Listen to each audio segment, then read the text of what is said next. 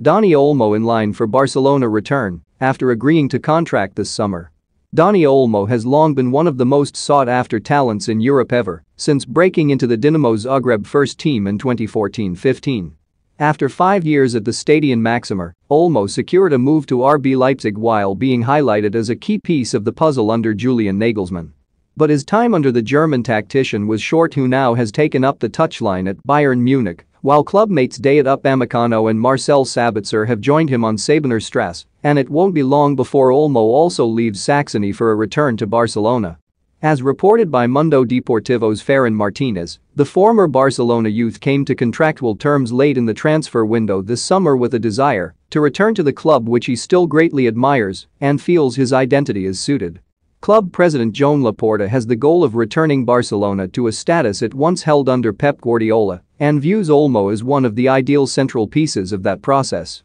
Though a move was not agreed upon between both clubs this summer given Leipzig's valuation of the player, Barcelona is adamant that they plan on bringing Olmo back to Catalonia during the January transfer window rather than next summer. Any return would require a substantial wage cut for Olmo given Barca's financial situation, but the player's willingness to return has apparently superseded any financial needs. Gone are the days where Barcelona supporters could sit back, relax, and enjoy the show in midfield courtesy of the Xavi, Andres Iniesta, Sergio Busquets triumvirate. Though Busquets persists at the Camp Nou, a return to recent glory years will require an overhaul, which will certainly mean eventually moving away from the iconic midfielder sooner rather than later. Barca already has two exceptional younger talents at the club that target the long-term approach in Dutch international Frenkie de Jong and young Spanish sensation Pedri, who set the world alight this summer during his performances at Euro 2020 despite his age. A completed deal for Olmo would see a midfield trio that would aid in defining a fresh cycle at Barcelona, one that would hopefully firmly place them atop the Spanish football